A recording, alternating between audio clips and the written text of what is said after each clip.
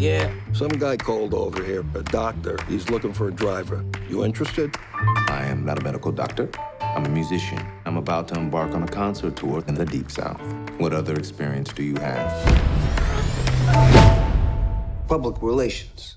Do you foresee any issues in working for a black man? You and the Deep South, there's gonna be problems. Promise me you're gonna write me a letter. I promise.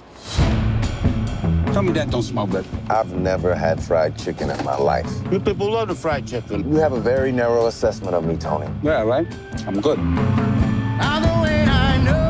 You will be interacting with some of the wealthiest people in the country. It is my feeling that your diction could use some finessing. But why you breaking my balls? Because you can do better, Mr. Valalonga. Dear Dolores. I saw Dr. Shirley play the piano. He's like a genius, I think. Come on, take it easy. I prefer not to get grease on my blanket. Ooh, I'm gonna get grease on my blanket. This gentleman says that I'm not permitted to dine here. I'm afraid not. How does he smile and shake their hands like that? Because it takes courage to change people's hearts. What are you doing? A letter. May I? Dear Dolores, sometimes you remind me of a house. You know this is pathetic, right? Put this down.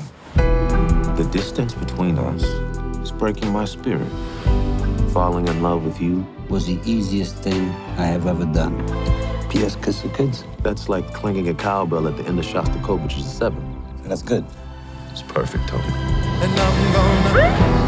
Come on, get out now. You never win with violence. You only win when you maintain your dignity. You don't know your own people. You, Mr. Big Shot, doing concerts for rich people. So if I'm not black enough, and if I'm not white enough, then tell me, Tony, what am I?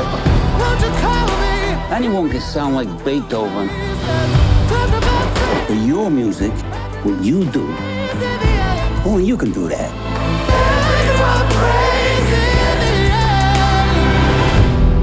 What do we do about the bones? We do this.